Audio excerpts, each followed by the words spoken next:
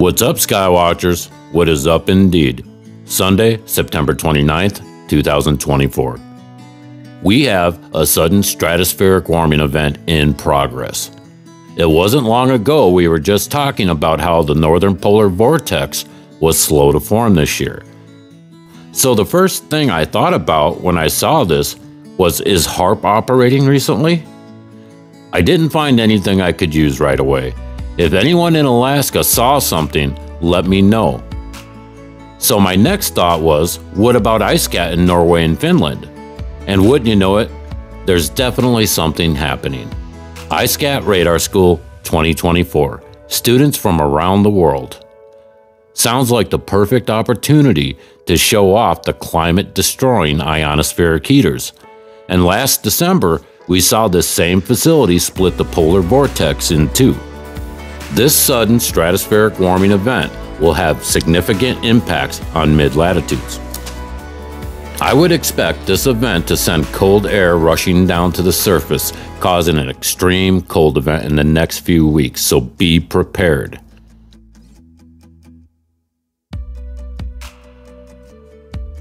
On to the Category 5 atmospheric river.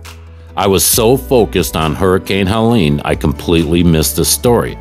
But first, Hurricane Helene. This geoengineered monster of a storm has killed at least 89 souls, and that number is rising. This monster storm has affected many states and has wiped towns right off the map. My heart, my prayers go out to you. I wish there was more that I could do. Guys, there are more storms on the way, and I'll be watching and warning through these events. Now, this Category 5 atmospheric river on September 22nd, 2024 was classified by a newly established scale. The radar return that we're looking at here was sent to me on September 21st, and we can see NEXRAD is very active in modifying this event. Thank you, Paul A., for sharing critical information. Much love, brother. This intense atmospheric river swept through the Gulf of Alaska, bringing abundant rainfall to coastal British Columbia, Canada, and southeastern Alaska, bringing with it more than 20 inches of rain at some locations. Mark my words, they will be changing many of their scales to account for all of their different weather modification programs, all working together around the world toward one goal: complete climate chaos. I will link these stories in the description box for you. We'll take a look at radars in just a moment, but first, Earth's new moon. It's supposed to arrive tonight, and hopefully I can get a photo or two. And for you guys watching on Facebook, make sure you share your photos and maybe I'll make a special video. I've also been requested to do a live stream pertaining to the eating of fluoride tabs as children, so that people may share their personal experiences, and I'll let you know when I set that up. We also have another visitor in the sky, Comet C 2023, and it's expected to increase in brightness to become the brightest comet in recent years. Now, some are calling this a harbinger of things to come. I think most of us know this is only the beginning of what's coming. They, the controlling occult, have been ramping this up for 4 years, and most of what we see is actually ritual. Whether we're talking about the sun, the moon, the wars, the destruction on the ground, all of this has been planned for a very long time. So let it be written, so let it be done. So let it be written, so let it be done. Alright guys, I see folks every day who are losing hope, and I just wanted to say this. Finding a way to stay positive is so very important.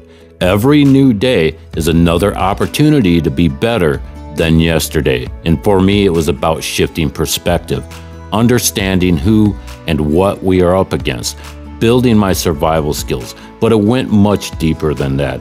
It also became a philosophical journey, something I can hand down to the next generation of warriors.